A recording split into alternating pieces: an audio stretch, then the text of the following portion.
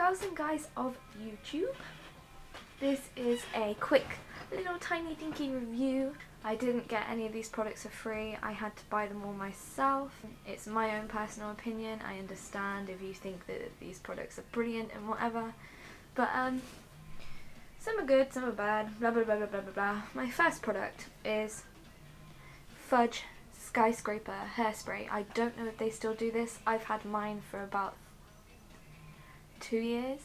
I got it from a hair salon that I used to work at, and I love it. It's got a hold factor of 6. I love the smell.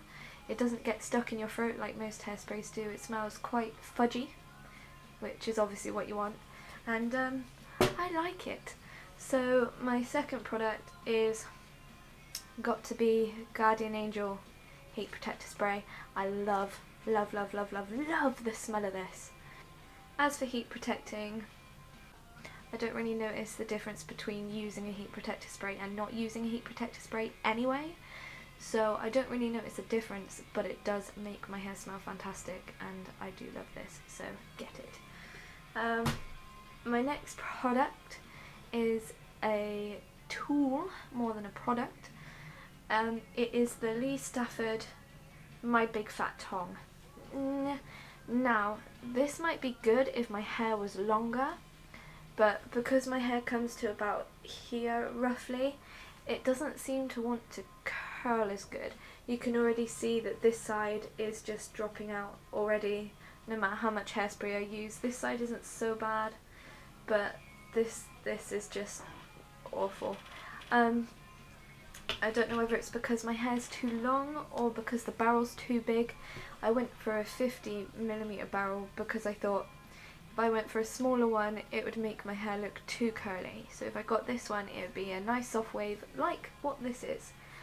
But it doesn't really work for me. I don't know whether that's because my hair's too thick or because my hair's too short for now.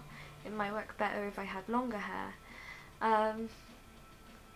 I mean, it's good, but I have to sort of like curl my hair up afterwards, so after I've curled it I've then got to sort of do that and put it in a clip for it to actually stay in a curl afterwards, otherwise it just does this, and that is just awful, really.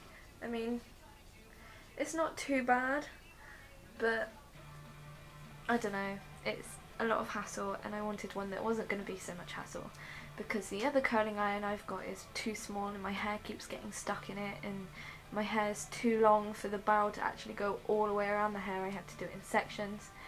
But what can you do, eh? I guess I will just have to go back to curling it with my straighteners for now.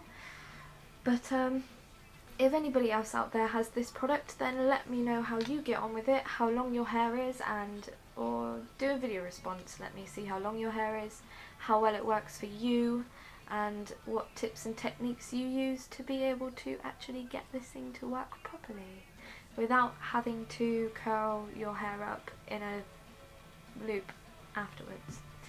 So I've done quite a lot of videos so far that need editing and shit, so I will get on that as soon as I can, but it just takes so long and I can't be bothered. But I've got loads of videos up and running, so I probably won't do some videos for a while unless it's like 100% important, so I'll spread them out over a few weeks or others.